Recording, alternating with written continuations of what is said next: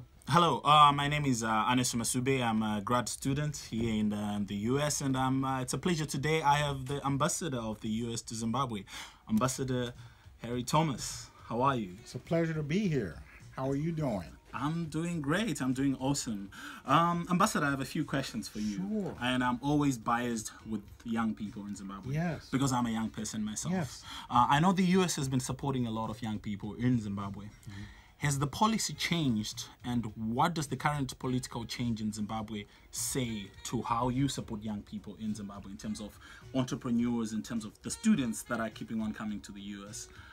What's your take on that? Well, we're really proud. We have over 1,500 Zimbabweans studying in the United States as undergraduates, most on scholarship. Mm-hmm. We also have our Humphrey Watson Fellowships, the Young African Leaders Initiative, all for Zimbabweans, young people under 40 engage in these programs. You know, it's so quick. Mm-hmm. We have to really assess mm-hmm. and see where we go in the future. Mm-hmm. In really bureaucratic terms, this happened in the middle of the fiscal year. Mm-hmm. So now we have to plan for our next year's budget. Mm-hmm. How do we focus it? Clearly, we want to support young people's initiative in terms of entrepreneurship. Mm-hmm. You may know that every week we have a women's forum at our public affairs for young women interested in business. And most of those are led by former YALIs. Mm-hmm. Mm-hmm. The second thing we did for some of the YALIs after they came back, they said, you know, this was a great program, but how do we get contracts? Yes.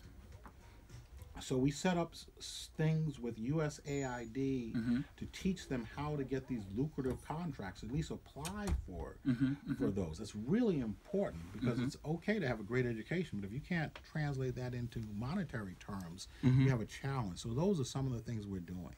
That's great. That's great. Thank you so much, Ambassador. I think it's important that you say that people go on these programs, but what happens to them afterwards, it's something completely different. But I guess young people in Zimbabwe want to know how best can they reach out to you? How best can they find out about most of these programs that the embassy is doing in Zimbabwe to support young people? We encourage them to go on our embassy website, particularly mm-hmm. the public affairs site. Click on that, and they'll see all the application dates. Mm-hmm. I just myself finished reading my share of the YALI applications for next year as we're judging them. It's so difficult to judge because you have so many quality applications. Mm-hmm. So mm-hmm. go on our website, click, follow me on Twitter, follow me on Instagram, sure. Facebook.